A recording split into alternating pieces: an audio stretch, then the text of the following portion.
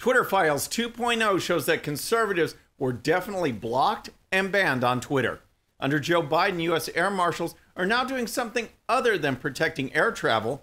Plus, another example emerges of this left's sinister focus on children. All that and more. I'm Bobby Eberle. This is a 13-minute news hour. God bless the United States of America.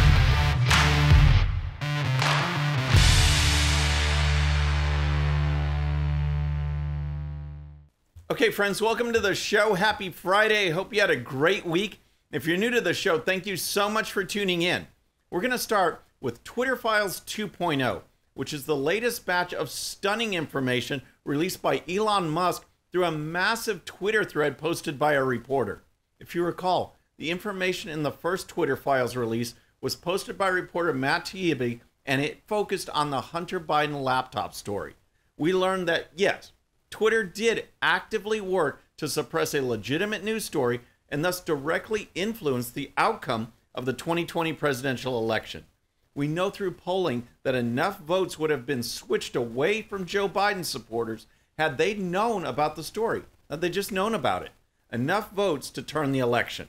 Now, in this new batch of information posted by former New York Times reporter Bari Weiss, we are learning that, in fact, Twitter did actively shadow ban and otherwise suppress and censor conservative voices simply because those voices did not adhere, not to community guidelines, but to the approved left-wing narrative.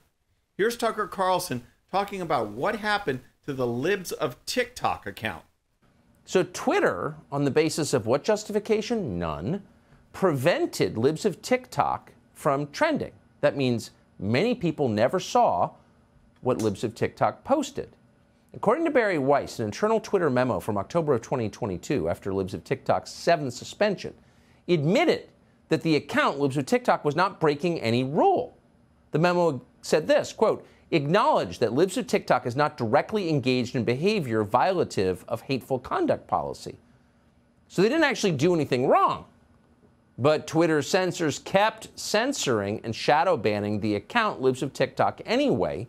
Now, this account was one of many that Twitter suppressed and put on various blacklists to limit the reach so that as few people as possible could read or watch or listen to the posting of conservatives. Here's another example from Bari Weiss. Take, for example, Stanford's Dr. Jay Bhattacharya, who argued that COVID lockdowns would harm children.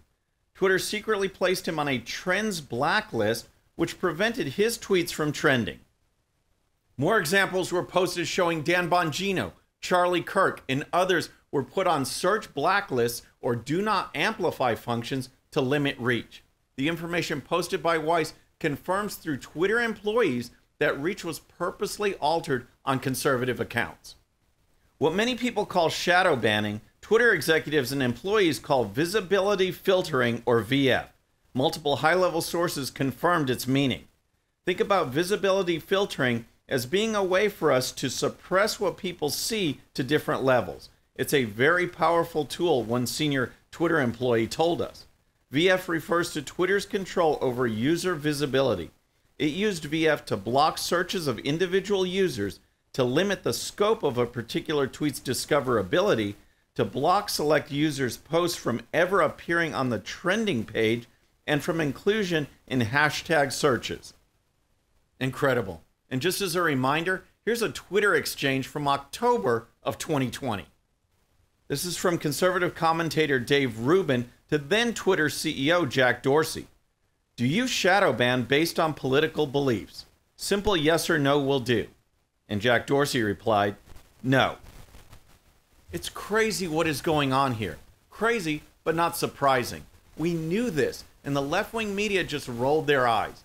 Now, Musk can clean up Twitter, but with these revelations and the fact that Twitter and likely all of big tech interfered with the presidential election, people need to go to jail. All right, next let's talk about what Joe Biden is doing with the U.S. air marshals. But first, if you're new to the show or haven't subscribed yet, regardless of platform, just search out my name, hit that subscribe button, make sure notifications are turned on. That way you can follow the show and help us grow. Okay, next let's talk about U.S. air marshals. You know who they are. They're the people who fly anonymously on commercial flights to keep the passengers safe from terrorist attacks and other problems. The Air Marshal program was put in place following 9/11, and it has clearly worked. But here's the problem. Now Joe Biden is coming up with a different mission for them. Rather than protecting us from terrorists in the air, Biden is sending them to the southern border. Here's the story. In recent weeks, federal marshals have been diverted from their usual jobs as covert travelers assessing and monitoring terrorist threats to help at the U.S.-Mexico border, according to Sonia Labasco of the Air Marshal National Council. She told Fox News marshals are now present on less than 1% of flights and instead sent to assist Border Patrol dealing with migrants who are currently overwhelming the southern border. Labasco said that the ground-based duties that they're pulling air marshals out of the sky for are demolishing the chances of stopping another 9/11. Representative Brian Babin echoed those comments recently on One America News. We've got to have these people anonymously flying on these flights. We've had incidents. There have been incidents. People have tried to get into the cabins on airliners. There was one the other day that where someone somehow or another got a straight razor and held it to the throat of a fellow passenger.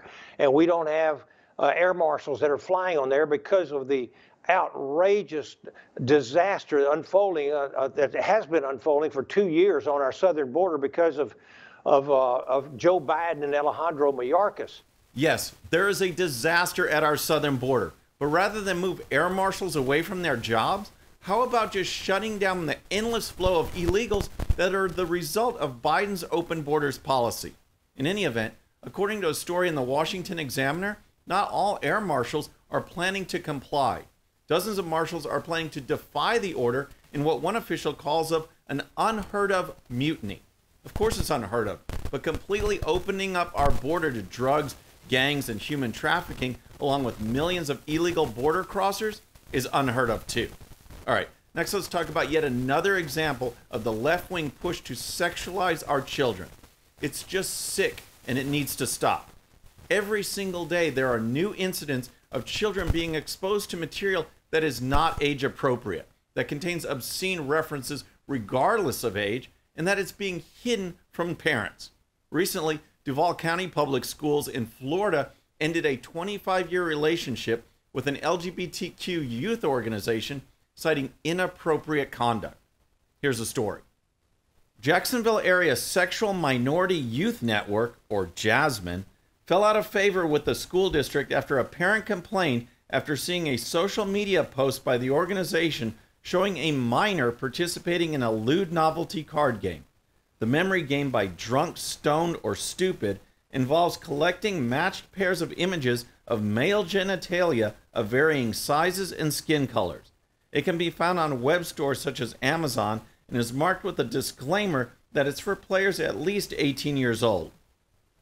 Oh my gosh. So this organization posted a picture of a child participating in this so-called game. This led to upset parents who were able to get the post removed and also pressure the school to cut ties with the organization. Now, in an interview with a local Jacksonville station, the CEO of Jasmine said that the post was regrettable, but the game is not available to minors. The CEO also added in a statement that the school district's move was an overreaction to a far-right extremist website spreading inflammatory misinformation about our HIV program with young adults. Now contrast what's going on with this example and examples of other games and books and activities that are completely inappropriate for children with what is happening to Kirk Cameron. The actor, writer, producer has put out a new children's book that celebrates family, faith, and biblical wisdom. But here's the problem. His publisher has yet to find one public library who will allow him to read the book during popular story hour reading programs at libraries across the country. One librarian in Rhode Island replied to Cameron's publisher by saying that the book does not align with the library's messaging. So left-wing organizations continue to push inappropriate sexual materials onto our kids, but Kirk Cameron's book on faith and family is shunned. So much for diversity and inclusion. All right, next let's talk about Rutgers University professor Brittany Cooper and the left's obsession with race. In particular, I'm talking about this anti-white rhetoric that seems to be more common and more extreme with each passing day. A tenured Rutgers University professor is facing backlash on social media after making a slew of disparaging comments against white people over the course of several years. But the college that employs her hasn't said a word.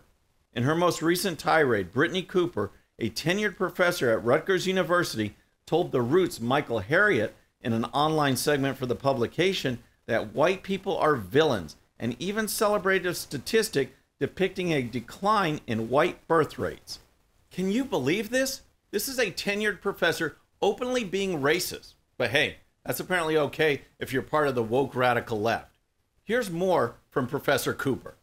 I think that white people are committed to being villains in the aggregate, right? The real sort of issue here, and I've heard people sort of say it, is one, I think that white people viscerally fear. It's not that white people don't know, right, what they have done. They know. They're so corrupt. Their thinking is so morally and spiritually bankrupt about power that they can't they fear viscerally, existentially letting go of power because they cannot imagine that there's another way to be. It is either that you dominate or you are dominated. The thing I want to say to you is we got to take these motherfuckers out. But we can't say that. Unreal. And of course, she throws in the call for violence, but then she says she can't say that. But she did say that. If these are the standards to which Rutgers holds their professors, I think people should search for a different place to get a degree. This type of talk is what is dividing America, and it is the polar opposite of what Martin Luther King taught us about America and a colorblind society. Okay, so we've seen that Twitter did in fact censor conservatives, Biden is sending air marshals to the border, and Rutgers' professor is a full-on racist. We need to ask them, do you have a relaxed brain? I got what you call, a relaxed brain. So first we have to start with the Washington Post and reporter Daniel Wu, who felt compelled to write about, guess what? Yep, racism. Because as you saw in the previous story, the left is obsessed with it. Daniel Wu took the obsession to a whole new level by writing a story in which he says the Discovery Channel Shark Week television event is racist. Check this out from the Washington Post Twitter account. Researchers say Discovery's programming overwhelmingly featured white men as experts while emphasizing negative messages about sharks. You can't make this up. The story goes on to say that Shark Week lacks diversity and has too many white guys named Mike. I mean, what can you even say to that? And then, of course, we have breaking news from the Babylon Bee. DNC and media collude to suppress story about DNC and media colluding to suppress story. And then, how about this story on a great new Christmas idea?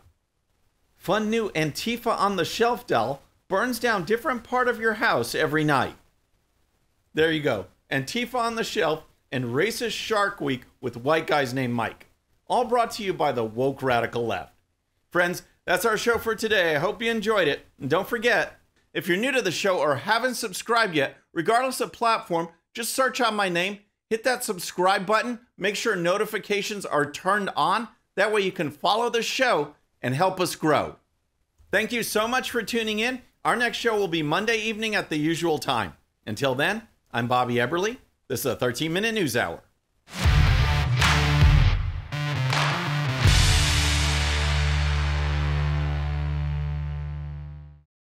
All right, friends, thanks again for tuning in. I really appreciate it. And before you go, please hit that subscribe button above. Once you do, tell your friends, share it, spread the word about the 13-minute news hour so we can keep growing. And for more great content, check out these videos right here, and I'll see you next time.